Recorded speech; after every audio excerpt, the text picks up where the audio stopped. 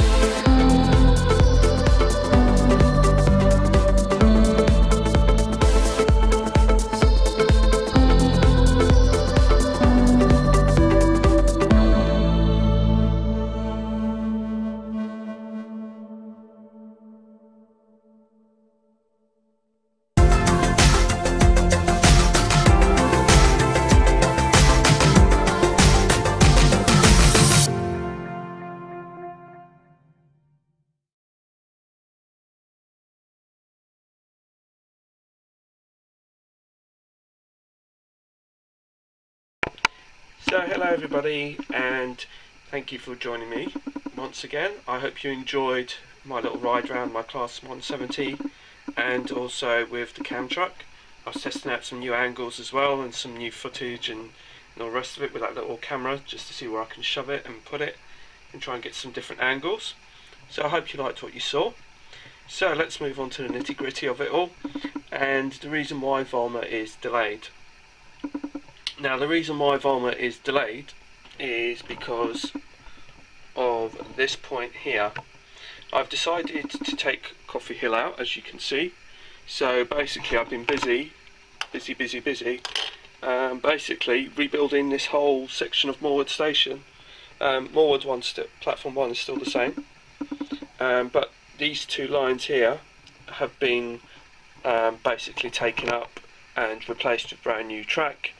Also, we're going to be adding some ballast, so obviously you can appreciate that I've had to rip out the old track, replace it with this new track to get better running, but mainly because I needed to fit this point in, or I wanted to fit this point in, because basically I'm going to do Vollmer as a double deck, and that's the reason why that point is here. So as you can see, this is where the branch line is, and that will come up and over, and then the branch line, and this point here will feed another line that will run underneath Vollmer, which is the reason why Vollmer is delayed, because I can't actually do the top part without doing the lower part, and the lower part is basically going to contain a brand new fiddle yard, a smaller cut down version of the one I have already. But the point being is that I can run through services such as my China Clay Works train without actually needing a China Clay Works. So that could run from one fiddle yard to the other fiddle yard, and it's one of those things that I know once I do Vollmer, if I haven't done the lower fiddle yard, it will probably bug me. And obviously if I do the fiddle yard, then obviously I've got to put that in place first and then work from the bottom up. So that's the reason why Vollmer is delayed. Shouldn't be delayed by too long, because essentially I've still got to build the same unit anyway, but obviously it's been delayed because obviously I've been working in this section. Now here I kept the building that I had before, but I'm going to probably put another building or a wall across here. I'm going to put another canopy from here and extend it out so it goes all the way across there, and then obviously I'm going to be working on this bit over here as well. But basically it just gives me a chance to basically have two fiddle yards to run with, so basically I can have through services from one fiddle yard to the other without necessarily needing terminus stations as such, or without needing any more kind of freight facilities. So I can run my ballast train as well. That's another one that I'd like to run, and obviously because it will take more space, it will be longer on the fiddle yard here, I can have longer China Clay trains and longer trains to run through the station. So that's something else. So that's pretty much about it. I'm going to leave you with that for now.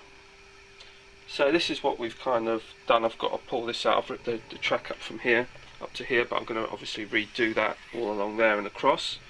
I've also just added this wall here. This is the old retaining wall that was over at Beringer before I put the new section in. So basically I've recycled pretty much all the adverts, all the station name boards, the walling. There's also been recycled and everything like that. So it hasn't gone to waste what I've salvaged. Even the foliage has been salvaged. A good tip, if anyone's interested in salvaging underbrush and things like that and foliage, is I'll show you what. Just bear with me a second. I've got this. This is some underbrush that I've salvaged, and when I salvaged it, some of it was quite hard. So if you're interested in going through this little bother, I tried a little experiment and it seems to have worked.